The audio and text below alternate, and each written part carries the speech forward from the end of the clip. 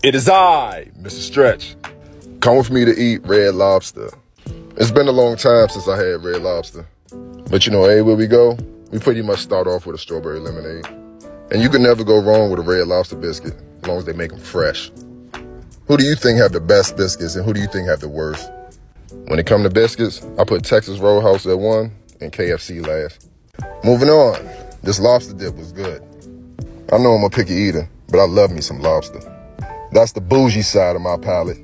But did you know back in the day, lobster was considered a poor food and was fed to prisoners? That shit is wild, because it's so expensive nowadays. The 4 main seafoods that I'm able to eat is crab, lobster, shrimps, and scallops. I love all 4 of them. Red Lobster had these salt and vinegar shrimp. They were deep fried and then sprinkled with the salt and vinegar seasoning. That shit was delicious, because I love the salt and vinegar flavor. For my main course, I got a Maine lobster on top of some mac and cheese. The sauce they gave me to put on top was really good. It was sweet and savory. I also got a loaded baked potato. We got so much food. It was just lobster everything.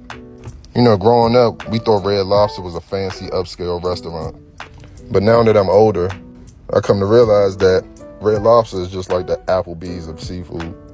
They got great prices, because this is a lot of fucking lobster. Have y'all been to the grocery store and actually seen how much a lobster tail costs?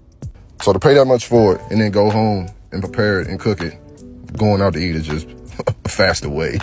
From my experience of eating lobster, I learned that there's freshwater and Maine lobster. And I prefer Maine lobster better. The taste is completely different. Maine lobster has a sweeter taste. Also, Maine lobster has claws. Freshwater don't have claws.